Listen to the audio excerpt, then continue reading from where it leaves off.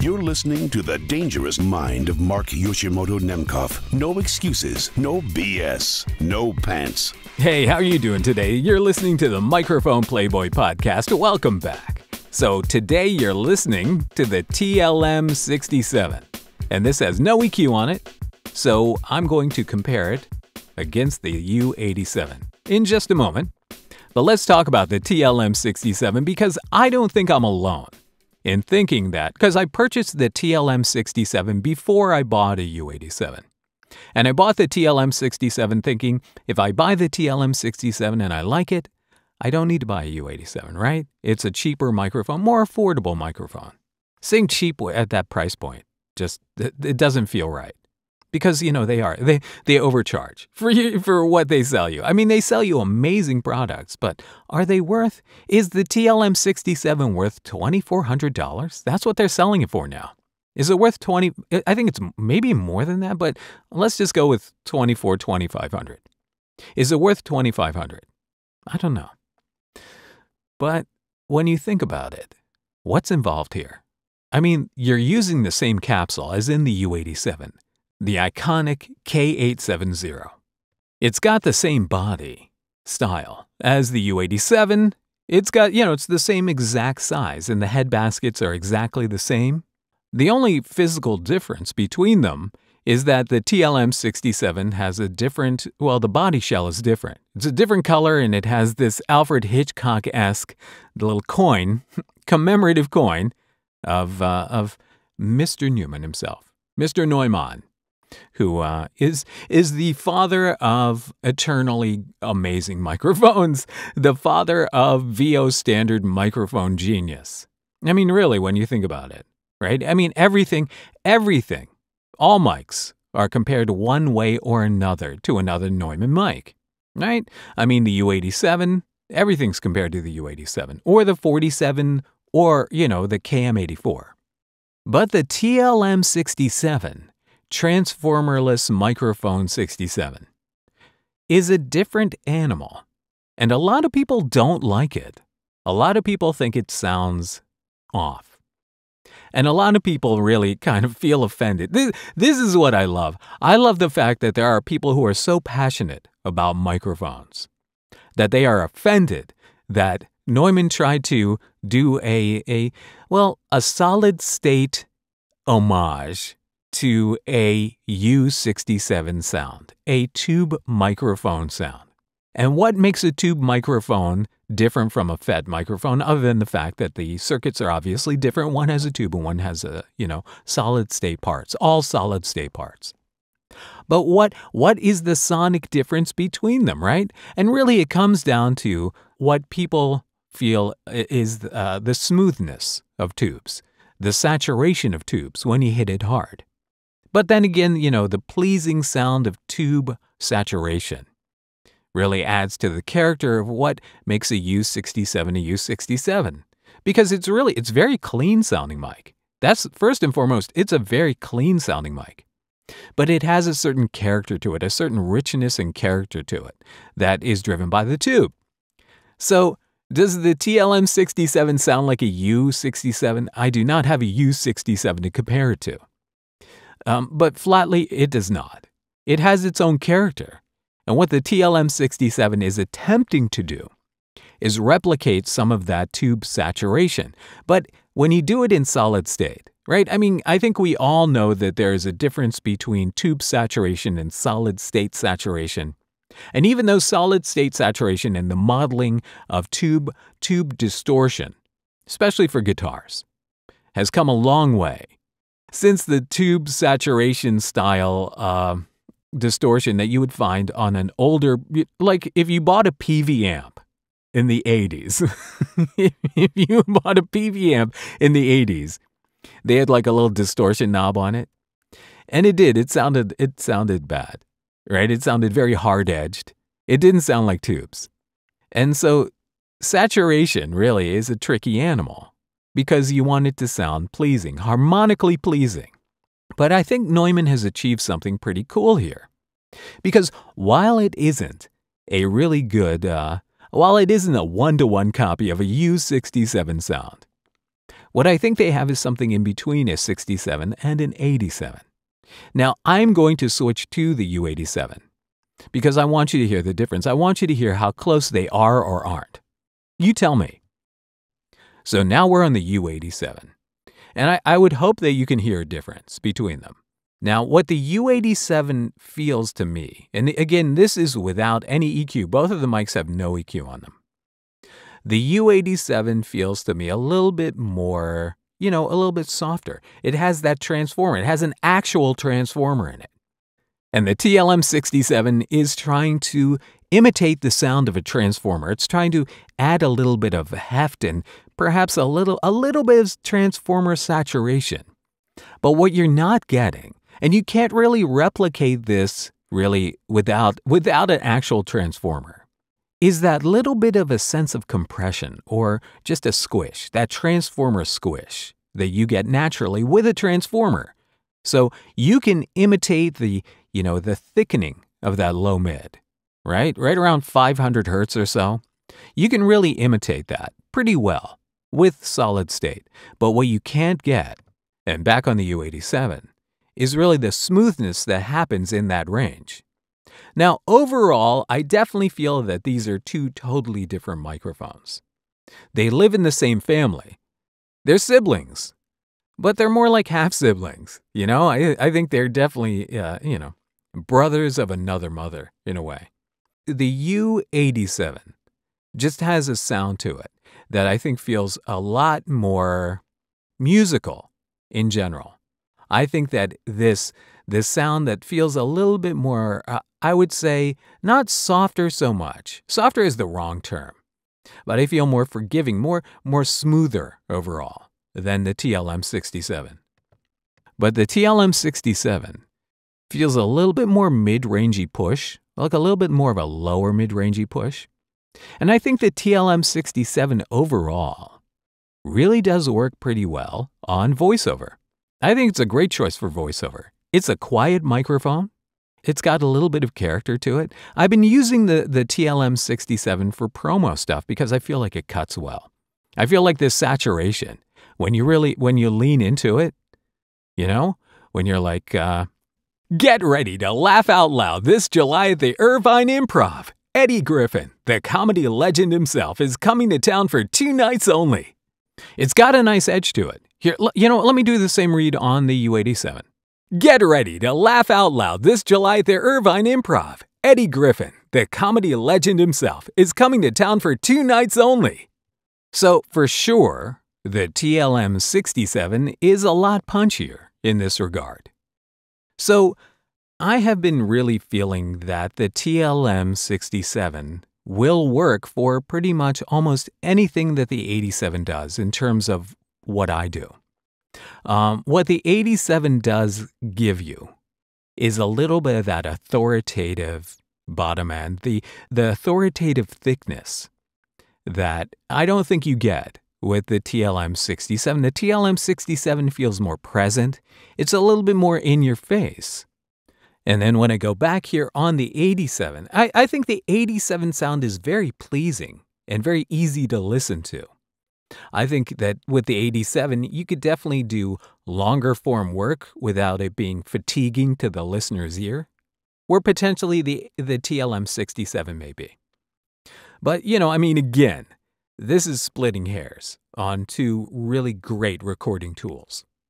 But let's go back to the TLM-67. So again, this is it with no EQ on it. And I actually like to use it for work with this EQ on it. So I've just given it a little bit of a dip in the low end. What I've done here is, what is that? 80 hertz is a little bit of a duck at 80 hertz right there. I have over here, I'm just reading off the screen here at the MT48. I have a 1.7 dB push at 6. 6 is a very important frequency for me, overall, for my voice.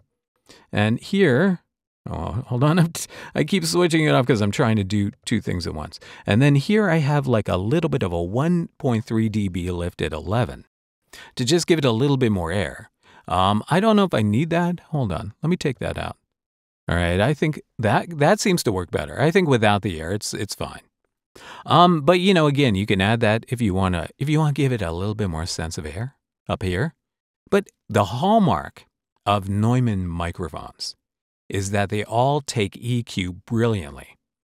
Like the U89. We're going to revisit the U89 with EQ because the U89, I think, is really meant to be manipulated. That sound is meant to be EQ'd and adjusted and tinkered with, but it's created, that microphone is created in a way that it captures pretty much all the frequencies in such a beautiful manner that you can really manipulate the EQ and get what you need out of it without you destroying the integrity of your sound. Unless that's your intention, if you want to do some extreme stuff to it, you can. That is really the thing with when you get to higher quality recording tools, is that you can do more with them after the fact because you are recording, again, as I had mentioned before, if in the previous episode with the U87, is that you can't EQ what is not there. Okay? So if your microphone does not capture frequencies well, all the frequencies well, and you're trying to EQ a certain range, and when I said that 6K is a very important frequency for my voice, 6K is really kind of the border between where the upper mids and the highs kind of join together. And in a lot of microphones, especially when you look at microphones, again, we're going to talk about head baskets for a second.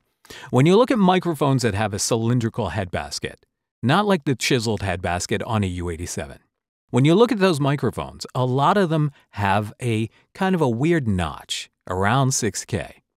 And that has to do with the acoustics of the head basket and the way that really phase cancellation happens, and 6K just seems to be an affected area. And the reason that a lot of cheaper microphones sound like crap is because they also, cheaper K87 variant capsules, also seem to have a weirdness to them around that range. They seem to break up and fall apart really in the range where the mids meet the highs. And a lot of times the highs are over-accentuated, so really that juncture at 6K is really kind of not necessarily like a smooth transition point, but more of a fault line. And you'll find that in a lot of cheap mics. And I apologize if I'm giving you nightmarish flashbacks to when you first started out with your MXL mics, and you're like, why can't I get this to sound good? Why is it falling apart when I EQ it? When I EQ it, it sounds like it folds in half. And that's why better quality microphones capture a better soundscape across the entire frequency spectrum, so that those frequencies can be manipulated easily instead of you fighting against the sound of your recorded signal. So overall, back to the TLM-67, this solid-state thing, this solid-state beast. The funny thing is when you open up the TLM-67, right, you open up other microphones, you screw off the bottom cap, and you slide off that body tube, and you look at the parts in them, and the U87 is all like through-hole parts. It looks like it's the same circuit design as it has been since forever. And those beautiful capacitors and resistors, the transformer sitting there, even that big ugly choke, that thing in the middle that everybody's like, what the hell is this thing? It looks like a little square, kind of has like a little round thing in the middle of it. The choke. I mean, it's all beautiful. I love it. And then you open up the TLM-67, and I think that you're going to feel disappointment because what you find is a little tiny board that is packed with SMD, surface mount parts. And a lot of people harsh on surface mount parts. They think that they're microphonic, they don't sound as good, they're a little bit too, a little too clinical, maybe a little too clean. And maybe that's what's adding to the harder edge on this microphone. It's all surface mount parts. There are a couple of through-hole parts in it, but really it's all surface mount parts. And the inside of the mic, 80% of the mic, inside the mic is like air. There's like one board, and there's another board under the capsule deck for all the switches. But there's not a whole lot going on because they're all miniaturized surface mount parts. So you look inside that mic and you're like, I just paid all this money for this. But what you're paying for is the sound. You're paying for the sound. You're paying for the quality. You're paying for what will hopefully last you a lifetime. Look at all the vintage U87s out there, even the ones that look beat to crap, right? Look at they're all still out there. I mean, I think we all know somebody who's had a U87 that has needed service or repair. And a lot of times that's a capsule repair, a capsule replacement, because the capsule's all covered with spit and tobacco breath on it.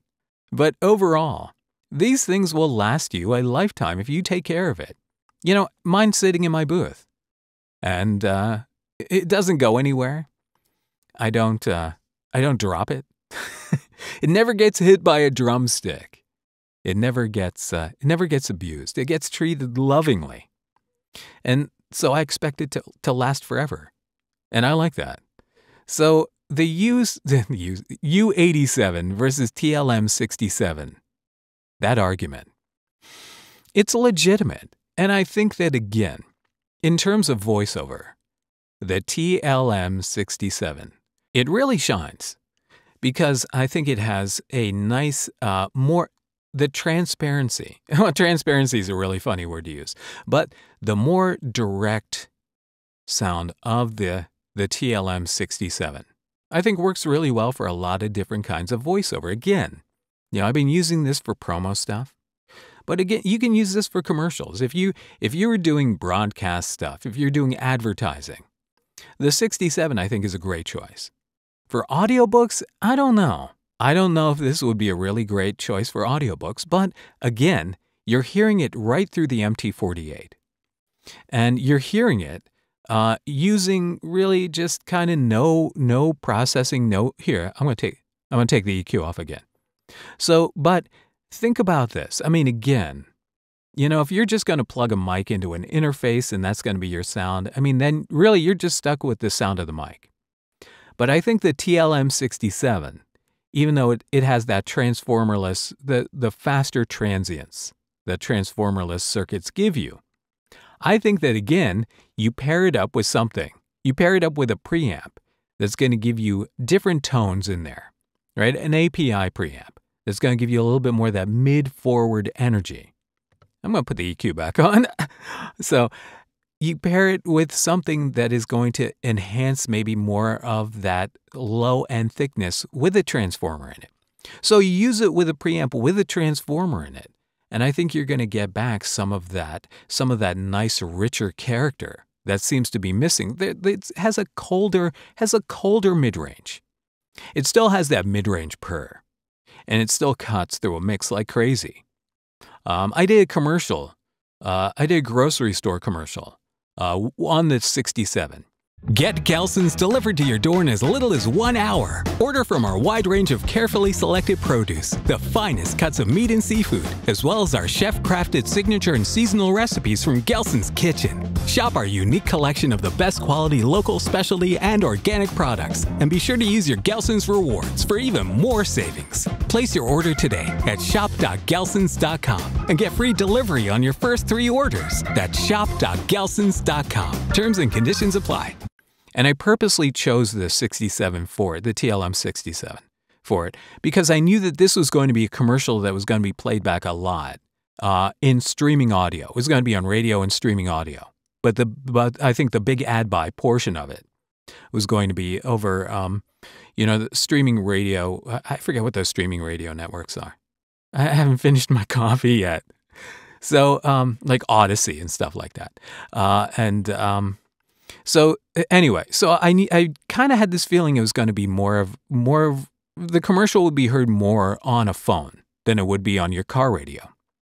But I thought that the TLM-67 would do a great job in really presenting that audio more a little bit more present, a little bit more in your face on consumer audio through a phone speaker. That's what I'm trying to say. Again, I have not finished my coffee yet. And it came out great. And the client loved it. It was a success. It got millions of spins. And so it worked out. And I'm very happy with the choice of this. And if I ran it through my Hairball Gold or the Lola and I wanted to, I think the Lola would be too much.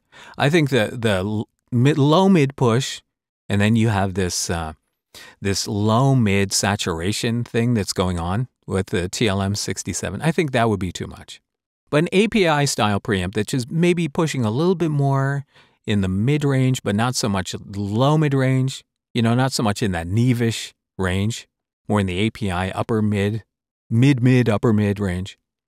I think that would work great.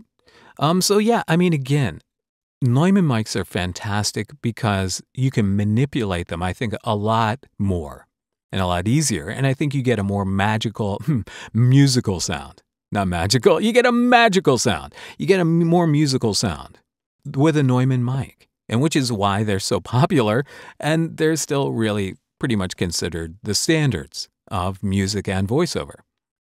So the richness of this mic, the punchiness of this mic, I think the punchiness of this mic, and also that little saturated edge, which is somewhat similar to the saturated edge you get when you use a 416 up close. The byproduct of using a 416 up close is that saturated edge that cuts through everything. And I think you get something similar with the TLM-67. I love this mic, but again, it's not the mic for everything, but it's the mic for this right now. So what do you think? Tell me your opinion of the TLM-67. I want to know. All right, until next time, this is Mark Yoshimoto Nemkov, fading to black. There's a mic that I adore. It's not the usual sound. The Neumann TLM-67 is where my voice is found.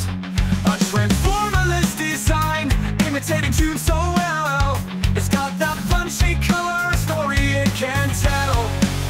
Old TLM-67, you stand apart, not as pure as the U87, but you capture my heart with the same capsule as the U87 and basket shining bright. You're assembling with your own style, making every word right.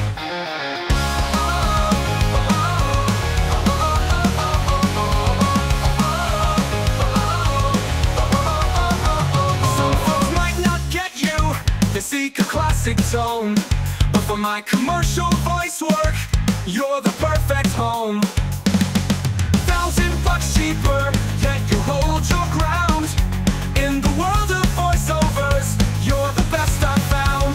Old TLM-67, you stand apart, not as pure as the U87, but you capture my heart with the same capsule as the U87 and basket shining bright. You're assembling with your own style, making every word right.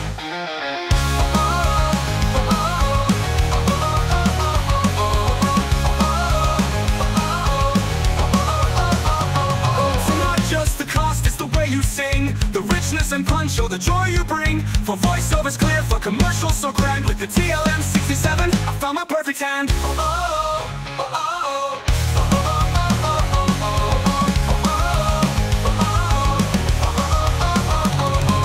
TLM-67, with your unique flair. In the world of microphones, nothing else can compare. For the voiceover magic, you're my chosen one. Together we'll make history, our journey's just begun.